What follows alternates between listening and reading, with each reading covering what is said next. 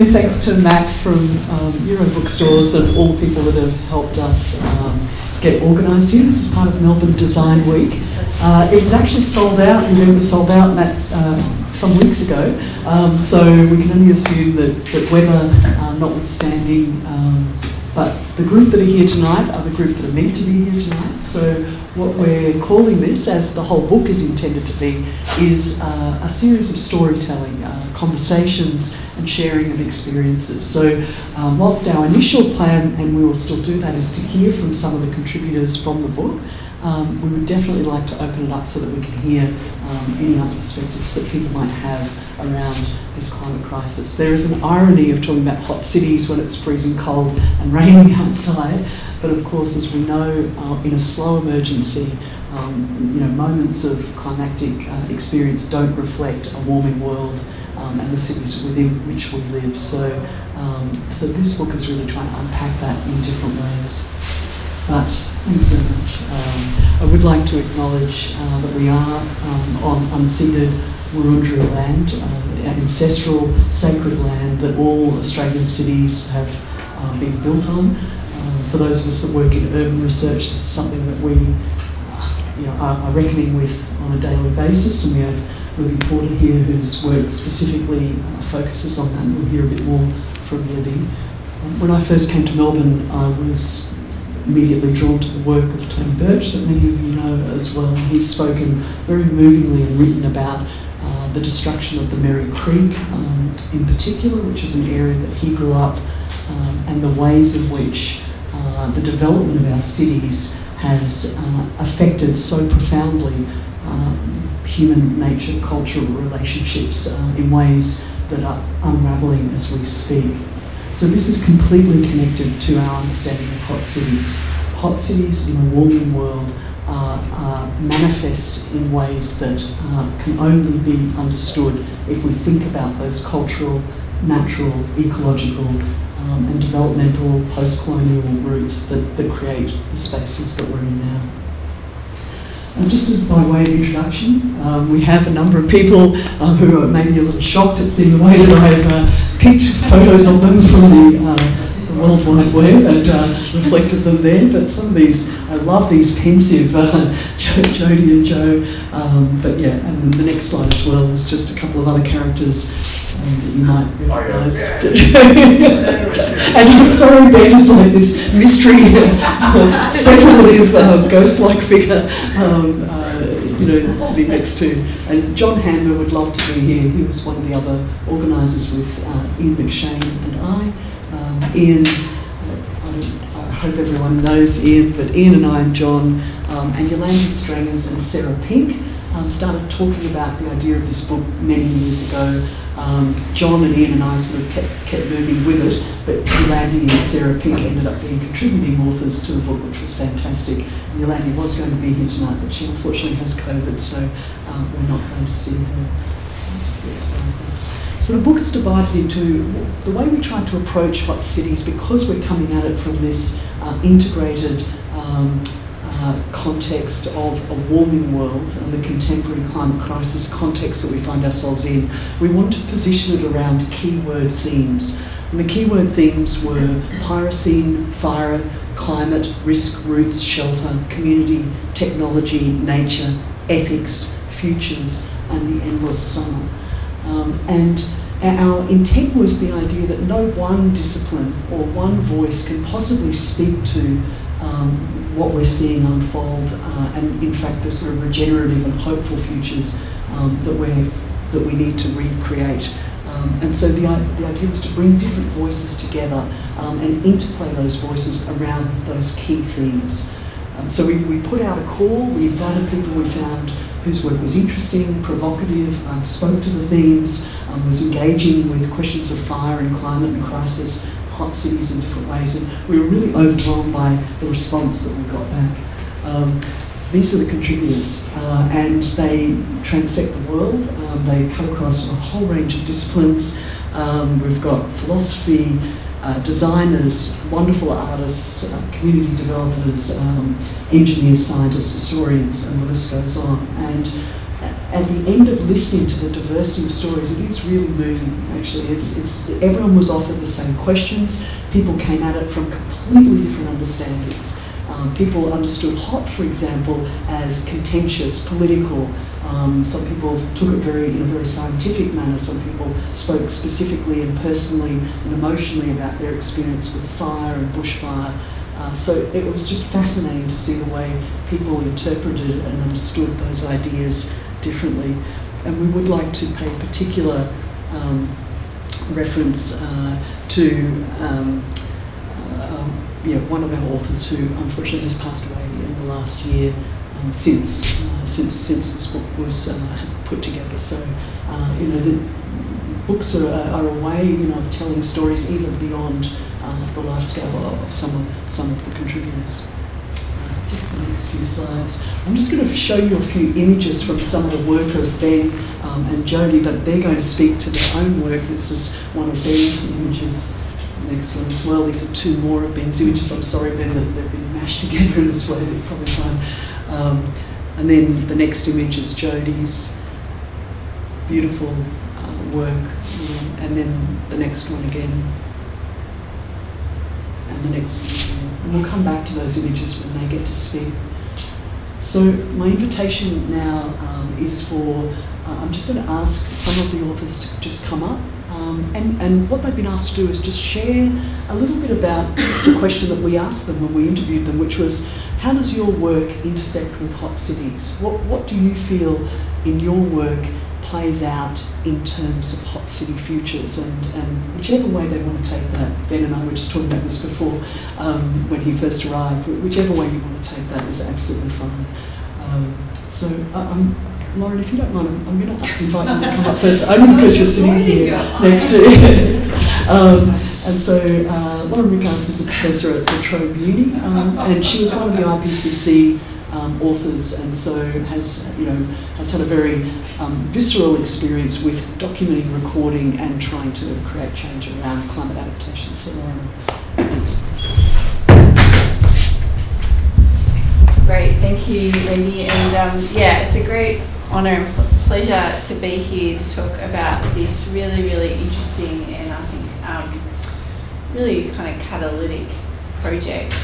So one of the things I've looked at for a long time in my work is the role of metaphors and the ways in which we sort of diagram, if you like, in a really high level way, our understanding of the world, and climate change is shifting those kind of large cultural diagrams. And I think a project such as this really points to the kind of emergence of new, better metaphors. So away from the sorts of ideas of containers and silos to much more rhizomic and much more open-ended and engaging way of thinking. And that is played out through this book, through the process. So I really, respect the incredibly inclusive and inventive process that Wendy and Ian and John went through with this. Like, just being interviewed for a book is really unusual and a great pleasure. It's like it actually makes it fun. And it really invites, I think, a different way of thinking, this more open-ended and speculative way. Then the array of people they've brought together to talk about this is also, I think, really indicative of the direction that we need to go. And then also, of course, the different forms of knowledges that we've got here, the visual, the verbal, and, we could say, so the written and then also the verbal here tonight. So all of this sort of sits in a really interesting juxtaposition alongside kind of my normal work, which is, at one level a lot more boring, but also kind of, I think, pulses with some of the same kind of concerns. And so if I could just talk about two bits of that. So one is the experiences, Wendy said, of being part of the IPCC, which presents these kind of very formal, incredibly nitpicked reports that are, highly unreadable and very, very densely written. But underneath that sits this kind of immensely pulsing and messy process of a whole range of individuals across institution, cultures, nations, groups striving to get to grips with the kind of dynamic, writhing academic literature on a topic that is in itself overtaking our ability to document it. So you've got this kind of like IPCC report sitting kind of, I don't know, it's a very nice metaphor, but like a kind of scab there, right? Over this kind of really, really lively process. And one of the key things I took away from that process was, or that experience, was the ways in which our ability to get together as authors was more often than not undermined by climate change related pressures. So we had events, almost near misses. So we flew into Kathmandu in Nepal, for example, for the second workshop. During torrential floods, the plane literally almost skidded off the runway. It was kind of like this flying into this city, this incredible, again, pulsating city of Kathmandu. I'm not sure if you've been there. It's down through the haze, which is kind of surrounded by these pristine mountains, down into the haze of the city, in this incredibly climatic, weather event that was causing utter chaos, to come in and talk about climate change. And it's just that sort of juxtaposition of the lived experience of doing that, and then the kind of effort to document it. And what I guess I'm trying to say is that the IPCC approach to documenting it, while it has its place, doesn't capture the reality. And I think an effort like this does actually capture more of the reality, even though it's less wedded to, the factual documentation. So there's something there about sort of capturing the reality of what's going on. The second thing to say is that, since moved to La Trobe, we're setting up the La Trobe Climate Change Adaptation Lab, and our focus is on this referent object we're calling work. And the reason we're focusing on work is because documenting and writing and working on climate change is hard work, and at the same time climate change is undermining and changing and challenging our ability to work. Any sort of work, informal work, unpaid work, including stuff like IPCC, but other much, much more important kind of everyday forms of work, every sector. And so we're trying to look at the adaptation of work that's needed and the work of adaptation. And again, I just wanted to, reference how important I think efforts like this are, where people are invested, and I count all of us here tonight, in doing the work of talking and listening and thinking differently. And we just have to acknowledge, first of all, how important that is, and second of all, kind of how special it is and how we need to protect it. And I feel really, really anxious that our abilities to connect and come together and to think creatively and to talk like this are in and of themselves under threat. So without putting a downer on this, but just to say this is a really special thing to be able to do what we're doing here tonight. The book is a really special manifestation of that sort of work, and I think we need to really honour it. So I'll leave it there.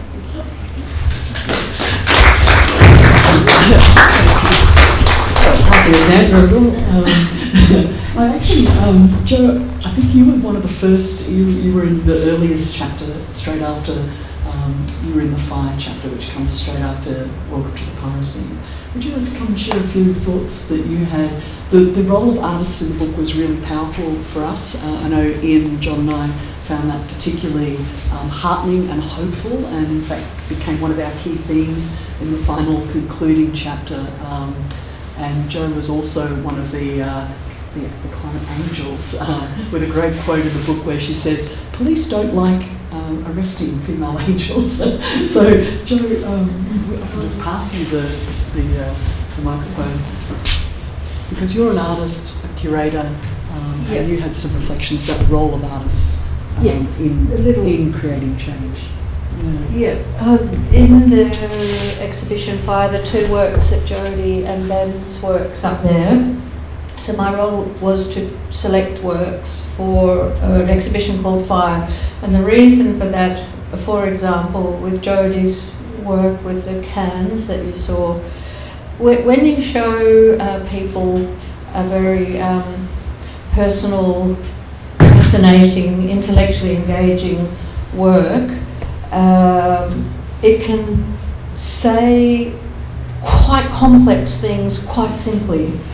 So people can relate to it. I know that Jenny Kurtz's work, for example, is often said, sometimes, like the IPCC report, this tome of writing, sometimes an artist can make a work that says what 10,000 words is trying to say, that few people will read, can say it with one simple image, thought, or so if and artists are concerned, as everyone in this room, and increasingly more and more people, kind of realising what's happening, but artists have been concerned for a long time. So their work is incredibly important because it does portray complex ideas quite simply, and beautifully and eloquently, and with passion and intelligence and creativity. And there's a role for that in our life.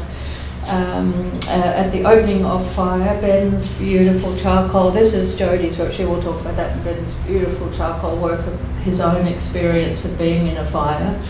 But we had a man, I called him Fireman Dan Conlon, a professional firefighter, and he spoke to us about the one with the he spoke to us about the severity of fire as a professional firefighter for years. This is not necessarily in cities, but he said when he first started being a firefighter, for example, a car on a road, there would be a chassis left.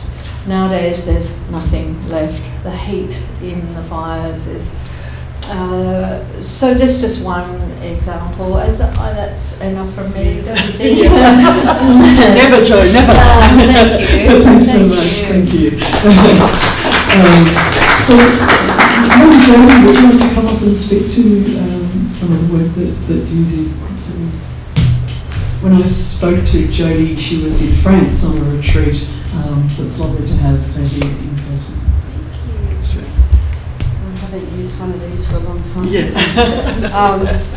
Well, I'm thrilled to be part of Hot Cities, and I'll just talk about my work. I think this work here, I went to the Blue Mountains in New South Wales after the Black Summer fires had gone through, and I went there to see how I could creatively respond to such an event. And when I went there, I usually draw, and I made a decision not to draw because I wanted to see what else I could do. So the first thing I did was went out onto the landscape and just sat there, and was really affected by the total devastation, like the absolute quiet, except for this cracking noise, which were the trees cracking noise. About 2 weeks after when I went, and the ground was still hot. It was an experience that really affected me. You know, how could any living thing survive that? And, all the trees' tops were gone, and I did see birds, which they were black cockatoos, and that's why they're drawn. But this particular work, when I walked out of the bush, I noticed the burnt cans because all the debris and shrubs and trees and leaves were burnt away, and what had left behind was our rubbish. And so then I set about just collecting these bottles and cans, and what I found really interesting is they were thrown out at the side of the road through a scenic drive through the Blue Mountains, you know, just chucked out the window. And, I've got probably 1,000 of them, but each one is, you know, was touched by a human being, and they made a decision to throw it out. So when I made this work, they started to take on, they looked like little figures to me, all distorted, and I was quite proud of this work, and you know, I was also cleaning up rubbish at the same time. Yeah, and the birds, looking up, you know, I actually wondered where did all the animals go, and there were bowls left out with water and food for animals that I even wondered would be able to find food. I did see, I thought it was a grey plastic bag blowing through the sticks, charcoal sticks, but it was actually a lyrebird. And what they did in the Blue Mountains was remove all the burnt logs, so there was nowhere for, you know, any surviving birds or animals to hide in. So these birds were drawn with the charcoal from the actual place where their habitat was destroyed. They're big works, and I did see a crow as well, but a couple of these birds. So I'm interested in what happens to the wildlife as well as the people. I interviewed people after the Black Summer fires and their experience and the difficulties that they face. You know, every couple of years the fire comes through, and this one was more intense. Yeah. Okay. Thank you. Well, I think there's something so beautiful about the way different people can see different, can experience and translate and explore and explain our different experiences in the times that we're in. This image really strikes me because of it feels like that's where we're at the moment. You know, we're charred, we're spluttering, we're not flourishing, but there's hope there because there's still agency and movement.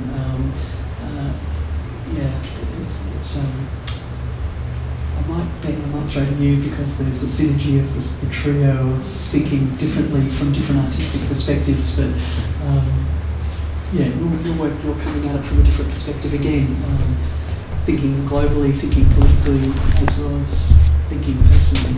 Oh, thanks, Wendy, and I really appreciate being being involved in this book project. So thanks for that. I was thinking about what to say, and one of the reasons I got into art, went back to art after being a furniture maker for many years, is because I wanted to be involved in conversations that of great import, and art is a great vehicle to do that. But I was also thinking about, when I was sitting here today, I was also thinking about the incredible mind-boggling resistance that still persists in resisting action on climate change and all of the things that we can do to mitigate. And I was, this is so left field, but I was talking to my good mate who's my bookkeeper, and we're going through the book, and I was like, even when I can't afford it, every month this Australian Conservation Foundation kind of payment goes out. And he goes, oh, I was supporting Australian Conservation Foundation. He said, but my wife said, we can't afford it. We've got the private health insurance, we've got the corporate wear, we've got all this sort of stuff, so that's come off the list. And I said, you're getting private health insurance, but you're not supporting the environment. And for me, that seems like an equation which doesn't add up, because you can't just keep on borrowing from all this natural capital without putting back into it. And so, and there's so many ways in which you can take action to protect, to mitigate against these incredible pressures which nature is under. And I'm just got a couple of notes I wanted to say something.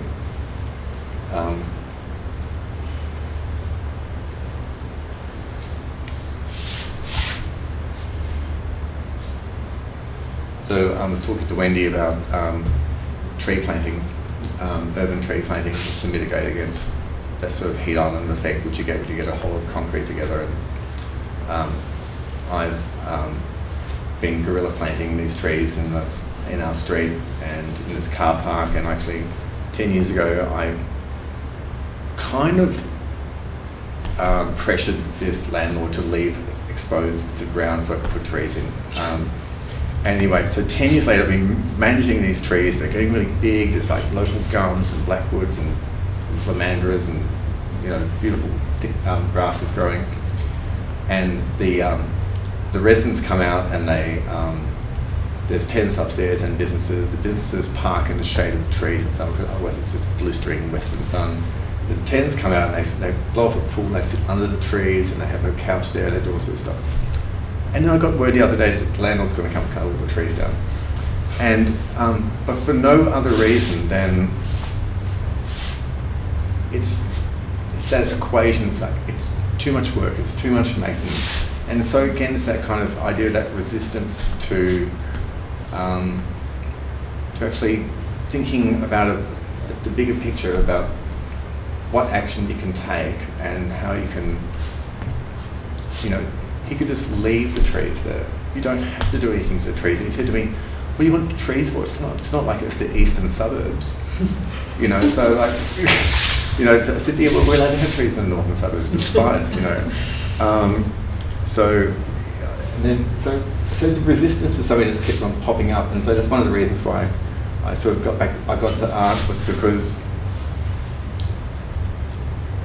and the art world itself is resistant to direct conversations about climate as well. You have to kind of always be able to choose, or kind of come in for a really bleak angle and kind of suggest things, but you can't actually talk about it directly, because it's like, well, it's just not kind of, doesn't fit the kind of the cool in a way. And so, what was I going to say? Yeah, so I suppose art is just another way for me to try and inject a bit of activism into these conversations within the art spectrum, because it has a larger audience. But I'm also just like the idea of just every day doing some kind of something active to combat just bad behaviour and just resistance to change. And I mean, you know, we get a lot of commercial rubbish in our street. This is like another small story, but I'm sick and tired sitting behind a recycling truck when it picks up the food waste, then it picks up bottles, then it picks up polystyrene, fish, then it goes down to the medical centre and gets all the medical waste chucked in. And it's meant to be separated. In the meantime, it all goes and gets dumped, and there's all these emissions coming up. And it's like, that's it, bam, EPA. And it's like, and I do it all the time, like all the time. And it's just like, it's just unbelievable how resistant society is to embracing what needs to be done for change. So that's why I changed my career to do art, so I could actually make images that contribute to these conversations. So.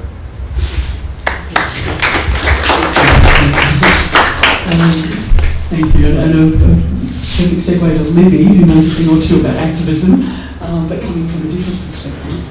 And thinking about, Libby was part of the Roots chapter, and thinking about what that means in a settler colonial context.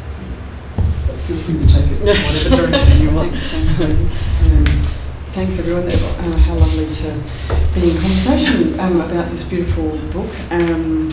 That is so nice to see the images for, and I wondered if you might just go up one to the that one, because that speaks to me a lot for reasons that hopefully will be relatively coherent over the next couple of minutes. I was a little bit resistant actually, to, despite my good friend Wendy doing a little bit of that. Come on, Porter, we want you to be part of this book, because I wasn't sure I had anything to say really about this question. But of course, as others have reflected, the beautiful process of bringing the book together was such a generative one. I discovered all sorts of connections that I hadn't really perhaps thought about in those terms. So for me, it was a really insightful experience to be in conversation about the ways in which hot cities might relate to questions of belonging and home, and fundamentally about land, which is most of where my kind of day job is, but also where my head resides a lot, about, you know, just the fundamental question of what is land and how did we come to be here like this? How did I come to be here like this? And so just positioning myself as a settler, a colonist in this context here, and also then to pay respects, riffing off Wendy's earlier acknowledgement that I shouldn't belong here. Perhaps you might be positioned in a similar way, and yet I do, and that my belonging, which is kind of like this image. Is this your image? Yeah. Yeah. It's very beautiful and also kind of scary, and speaks to me. I don't know if this is what you intended, but I'm going to give you my response. Speaks to me as a kind of coming apocalypse, and seems very resonant for me with the question of colonialism and the smoke being the coming catastrophe. And I use images like this, not with the smoke so much, but like this with I'm totally off script here. With the pastoral and the laying out of property boundaries. So this image to me speaks so importantly of the ways in which our response to land is such an extractive one. We constantly see land as an inert object that's there to be dominated, and my cultural perspective, Western white supremacist idea of land as something to be held, owned, possessed, exchanged, extracted from, all those things, is so extractive that we end up with images like this made possible because of that fundamental organisation of how we are on land. I don't know if you know, but that's a charcoal drawing. It's not a photograph. Indeed, yeah. So that's what it strikes me as so extraordinary. Partly for its artistry and workmanship, but also for because I so often work with photographs like this. Anyway, so thank you, Ben, for nice to meet you, for presenting it. So that's a kind of very long and roundabout way of saying my own response to the idea of hot cities and my own concern is about foregrounding the literal things that sit underneath us, which is the question of land and how we might have come to be here, and the forces of violence that sustain certainly my being here, my family's being here, and the ways in which those forces of extractivism and constantly taking, as you were just describing before, produce a situation in which we now have to think otherwise, like we're doing here, and like all the other contributors have been talking about how to respond. And yet I'm fearful that we are still missing huge parts of the conversation that needs to be present. So it's not my place at all to speak about the importance of Indigenous knowledge systems, but they seem terribly important because they've been here a very long time, and that's not for me to speak about, but certainly as a coloniser, it is my job to think about how to change how we think about this to enable a different kind of conversation to be happening and to foreground the processes of colonialism becoming catastrophe, the present here catastrophe that is always unfolding every day and into the future, and how we might shift our thinking about that. So, thanks.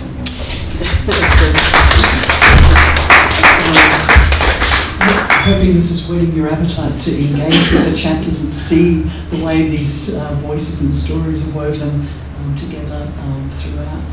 Simon, would you like to build on your activism, which is coming from a different perspective, but has a lot of resonance with what the minister said? Sure. Kia ora. My name's Simon. I'm originally from Aotearoa, New Zealand. I reside here in Wurundjeri country. And I'm grateful that you've invited a part-time guitar player to speak to this lovely project. Just as an aside, my partner and I recently bought a conservation block, or a block we will put a conservation order on, of River Regum and up near the Grampians. Not a large one, but it needs, we wanted to see it had long-term protection. First time we drove onto the property up the track, pretty rough track, the question, I was really struck with this question: who lives here? Whose property is this? We now had legal title. So I'm sort of referencing Libby's sort of comments about boundaries and who owns things, and thinking, and this is full of obviously Indigenous people in the area had a long connection to this area, but there are lots of other beings that were currently running away from us at the time, bounding off into the forest.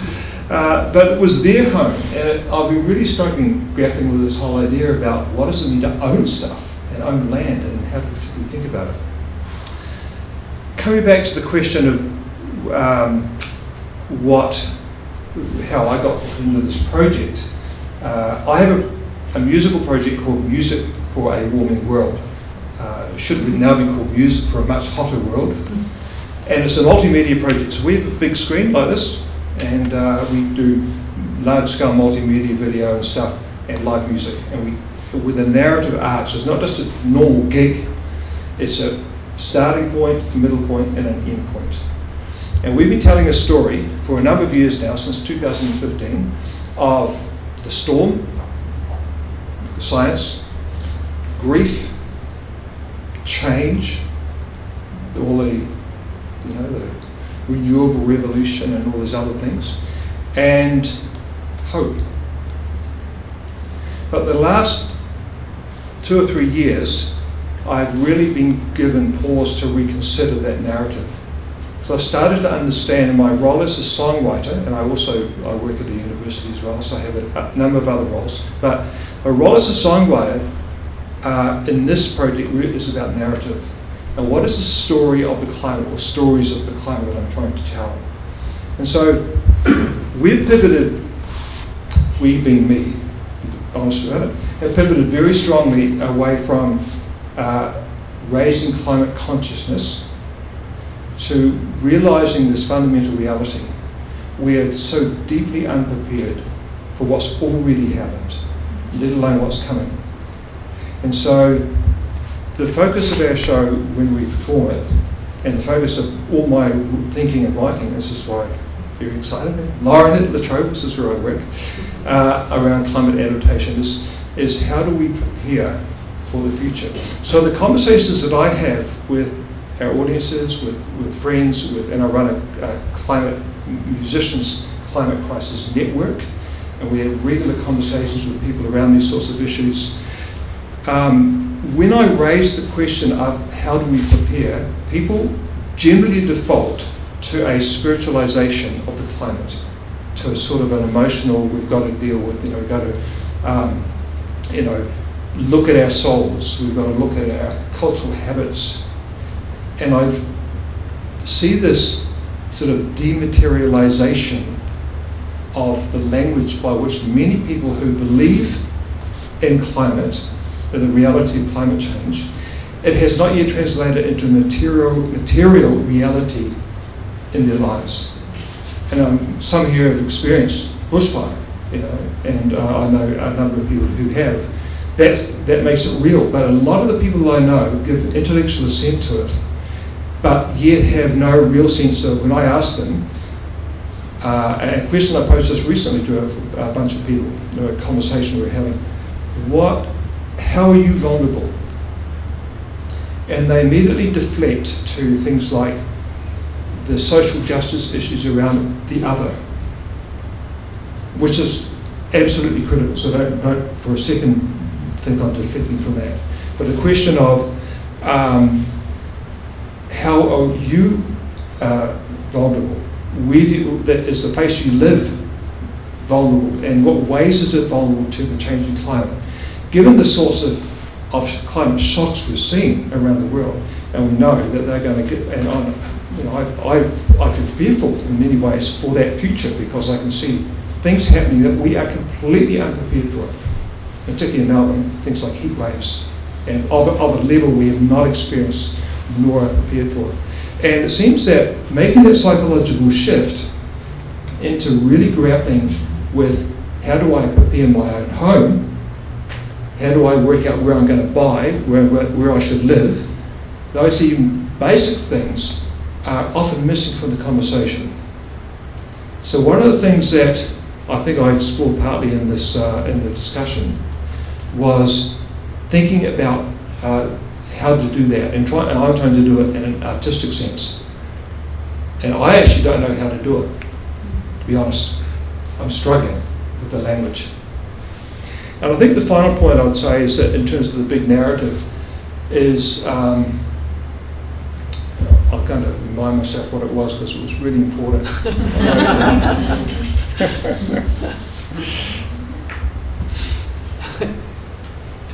The thing that keeps me awake at night is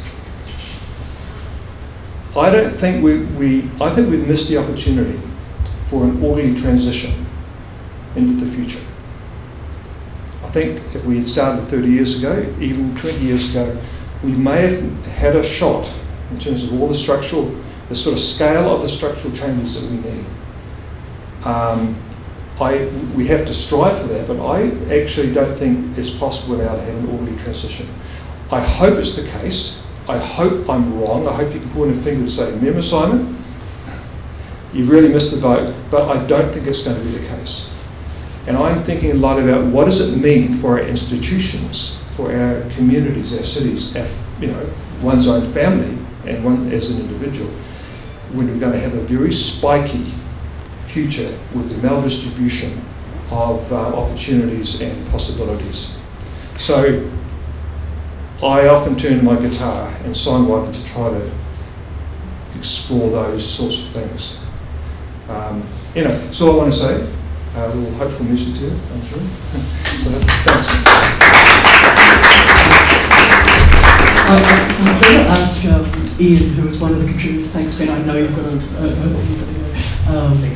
thanks so much, Ben. Ian was, anyone who knows Ian McShane knows what a humble and thoughtful person he is. So, Ian, thank you. Thank you, Wendy. I hardly know myself. Hello. There's a word of Greek origin, you may know it, ekphrasis. Ekphrasis means talking about pictures that you can't see, talking about images. I was sitting there wondering whether there was an equivalent word that described talking about a book that you can't see. You can in August. We can see the URL. Anyway, perhaps less flippantly, a geographer, a scientist specialising in risk and emergencies, and a historian walk into a bar. Well, there's no punchline because there's no conclusion. There was the beginning of the conversation.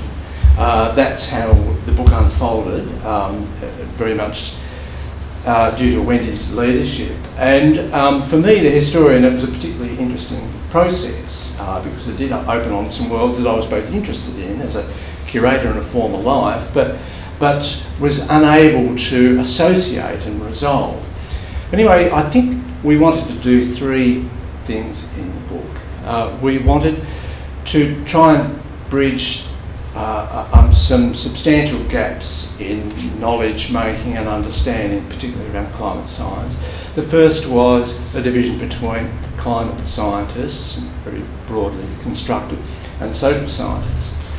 And one of our contributors, American sociologist Eric Kleinenberg, said this. This is one of the quotes from the book that I think points to that problem. He said, "The study of global warming cannot be dominated by climate scientists because hot weather gets dangerous through its interaction with social conditions, from neighbourhood poverty to social isolation, poor communities, and political neglect." That is one of the strands, one of the themes that we wanted to bring out through the book, and Eric and others were really generous in their conversation and their contribution to enable that to happen. The second was the connection between climate science, social science, and the arts. And I was reminded, and included in the book, a very famous quote from the US environmentalist Bill McKibben, who said about 20 years ago, he said this: "One species, ours, has by itself, in the course of a couple of generations, managed to powerfully raise the temperature of an entire planet, to knock its most basic systems out of kilter. But oddly enough, although we know it, we don't know it. It is yet to enter our imaginative and affective realms." And this follows on very nicely from what Simon and other artists who presented were saying. I think that's less so the case now, 20 years on, but I think it's a statement that continues to need to be powerfully made.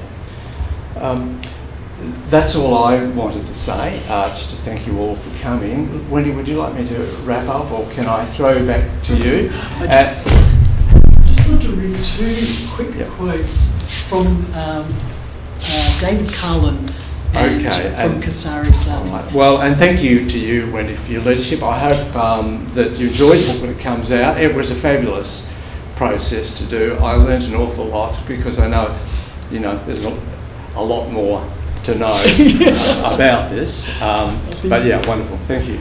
Thanks so much. I just want to read you this great quote from David Carlin, who is a writer, who is one of the contributors. He's one of the founders of the non-fiction lab at RMIT University. And he said, "Colonial settlements and their sediments need to be unsettled and dissolved into other flows. But we also need to find new ways to put our roots down. Bitumen, concrete, asphalt, steel and glass. These are the grammar of cities. Cars, the verbs." So that was David's thinking. And our youngest contributor was Kasari Sani, who's a climate activist from Africa. And she quoted, her quote that we use in the end of the first chapter, is that the reality of climate change now is not a fiction. My pragmatism and optimism mean that I still have hope, but I find the future very scary. And we just found that really compelling, and it was a way of navigating our way through the rest of the book. And I guess just to throw back to all of you, are you finding, how do you feel in this context? I mean, in a way, probably thinking, wow, hot cities means everything and nothing, and yet it does actually mean everything. How do we navigate through the fear to move towards somewhere, that is more hopeful, if that's a word that you feel comfortable with using, but certainly a way that we can navigate some of the challenges that we're currently facing.